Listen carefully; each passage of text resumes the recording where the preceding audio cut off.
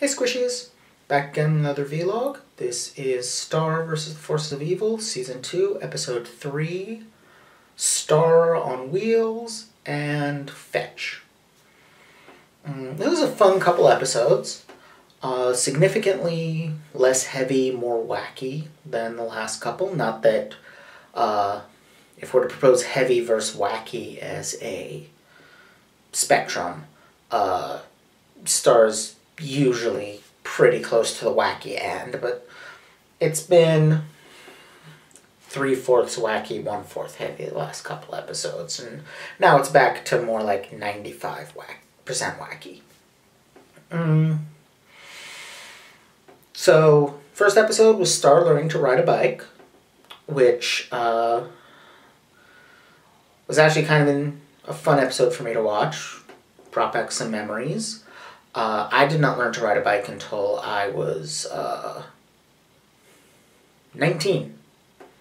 My family was poor growing up, and I just never had a bike. So I didn't learn to ride one until, in college, I lived a little ways off campus and rode my bike in to school. So it's kind of interesting seeing, because normally when you see kids learning to ride a bike, they're like 5. As you get like the training wheels and the graduating up and so forth. But, training wheels are really mostly for small kids. Adults usually have enough balance, they don't really need that stage. Or even like teenagers, usually. So we get teenage Star learning pretty much the way I did. Although, if I remember correctly, nobody held back at all for me. I just kind of fell a few times until I learned to balance. But, of course, it's a story I think I've seen a couple other places do before, usually with smaller kids, where letting go so that they can bike on their own causes the kid to, distrust the parent, or in this case Marco, who did that.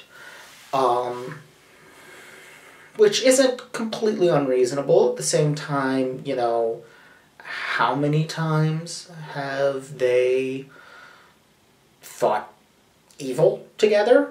She still doesn't trust him? But that's Star. She, acts very much on the spur of the moment. Not a ton to say about that episode, or that segment. I am pretty sure that Star's helmet, red with the yellow star in the middle, was a reference to Steven Universe, which is cute. I like it when shows kind of do those little shout-outs to each other in small ways, just like a cute little acknowledgement. And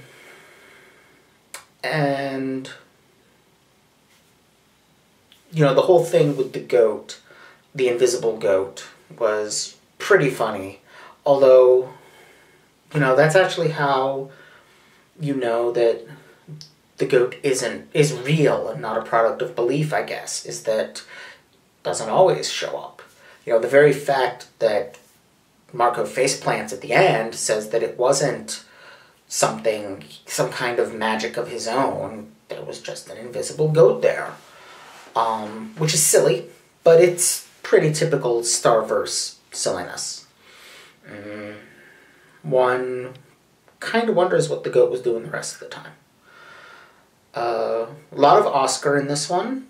He's a fun character. I've noticed, so far this season, there's actually been... it's funny because there was none in the first episode. The first episode was all Star and Ludo. But since then, Star has gotten very little focus.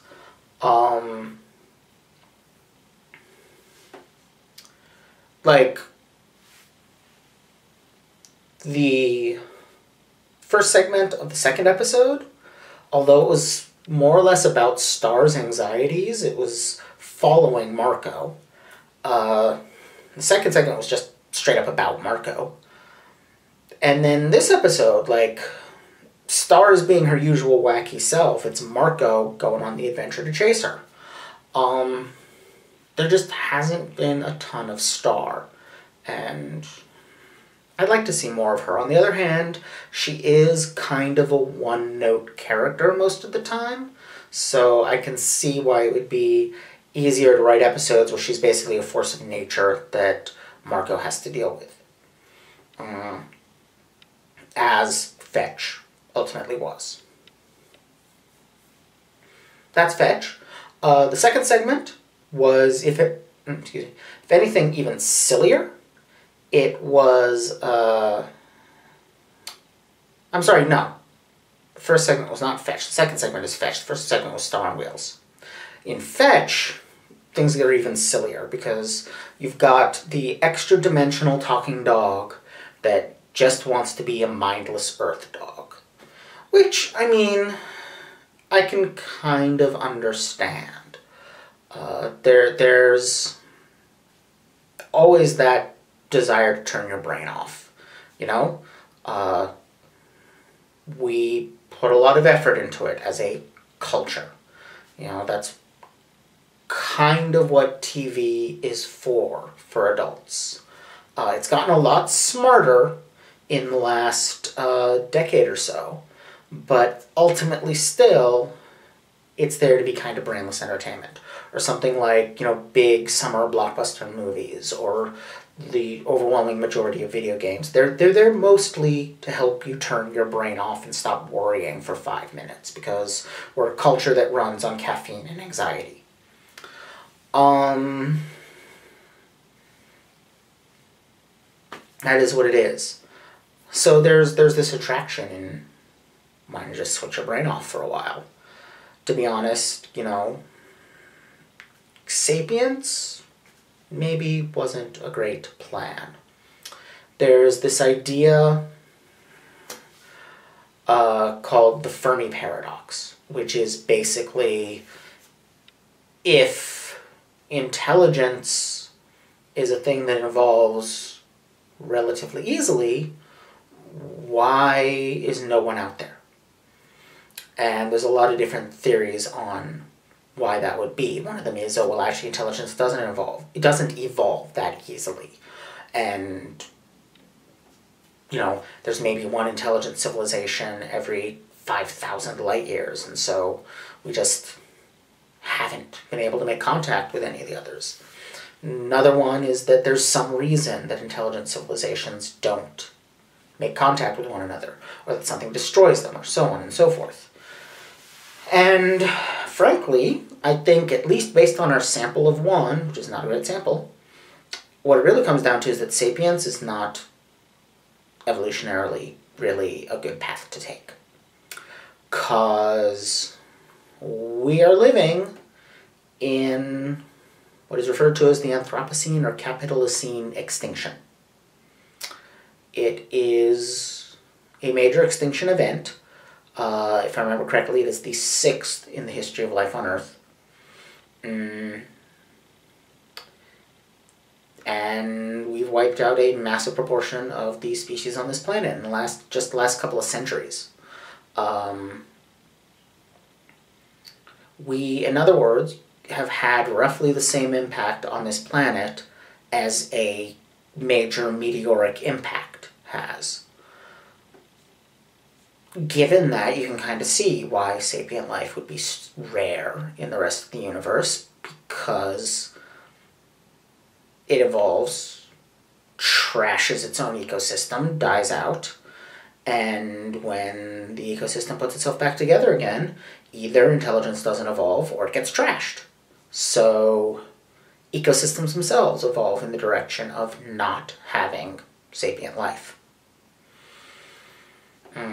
So I would not at all be surprised to find a universe, you know, if somehow we ever manage to get out there, which we won't live that long, but if somehow we did, I would not at all be surprised to find space teeming with life, maybe even teeming with ruins, probably not.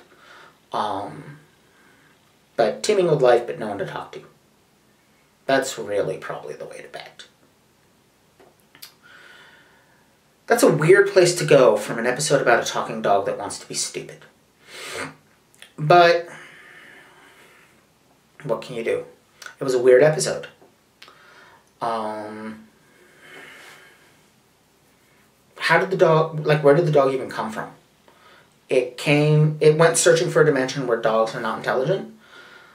I don't know.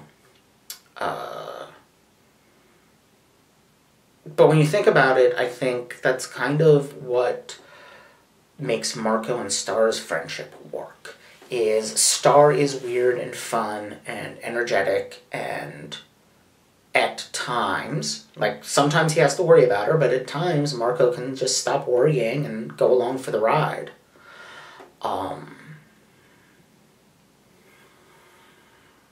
Which maybe isn't the most flattering comparison for Marco, but you know,